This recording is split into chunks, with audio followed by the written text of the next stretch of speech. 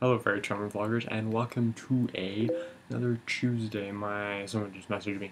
Anyway, it is Tuesday, January the 10th, and as you may be able to tell, I've switched locations from my desk because that was really boring to the corner of my bed because I'm not getting much glare from that. Probably still have a halo somewhere around there. Anyways.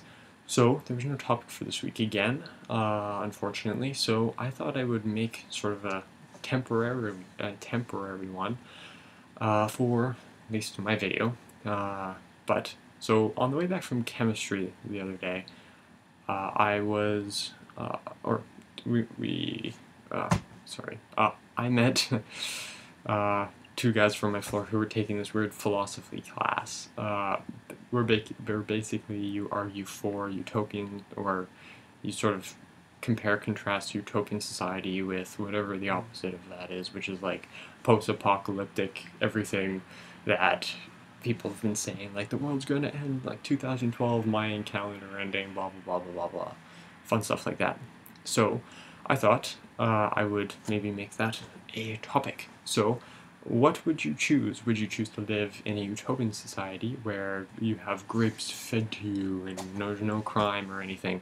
Or would you rather live in your version of a post-apocalyptic world where it could be like Fallout, or it could just be like zombie apocalypse or anything? So my choice is, since I am the proud owner of this book, I think I could, take on the zombies.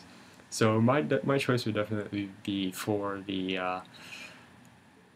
zombie apocalypse. Just because I think it'd be really awesome if that happened. It would root out all the people that, meh. Anyways, why would I choose zombie apocalypse over utopian? Is because utopian really isn't possible just because of human nature and stuff like that. Because we're out to be greedy and want stuff, and welcome to humans. So, I'm saying a lot, I'm sorry. My hair is really long. This is bad. Very bad. Anyway, mini wheats. I need to get some more cereal as well. This is not good. Anywho, so what would you guys choose? Would you choose grapes fed to you or zombie apocalypse? I will probably not see you guys this weekend, or this week/weekend, but Sydney seems to be posting fairly frequently.